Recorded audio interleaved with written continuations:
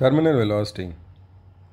The maximum constant velocity gained by a spherical body falling in a viscous medium when drag force is equal to the weight of that object.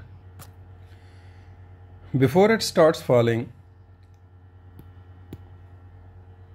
the weight is mg, the drag force is 0 as it's at rest, and so the net force becomes mg. During its journey in the downward direction, the weight still remains mg. Fd becomes now non-zero as the velocity is increasing, and the net force becomes mg minus 6 pi eta rv. Later on, during the downward motion, a moment comes when the drag force is numerically equal to the weight of the object. At that point, the net force becomes 0 and no further increase in velocity, and that is now the constant and maximum velocity, which we call the terminal velocity. This can be written as, equating these two terms, we get the terminal velocity equation, which is given by mg by 6 pi eta rv. Here m is the mass, g is the gravitational acceleration, 6 pi is the constant, eta is the viscosity, r is the radius of that spherical body, and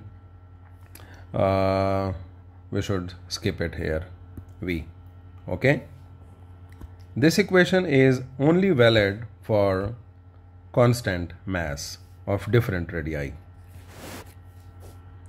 If we further explore, the mass can be written as density into volume. This is density, rho. Volume of the sphere is 4 by 3 pi r cube. Putting this value of volume in this equation, we get this data. Carrying out the necessary cancellation, finally what we get this equation for terminal velocity, which is 2 rho g r square divided by 9 eta, and this is as for constant density.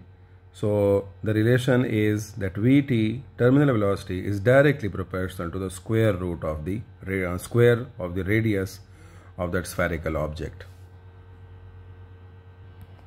Like and subscribe for more interesting ideas regarding the physics. Thanks.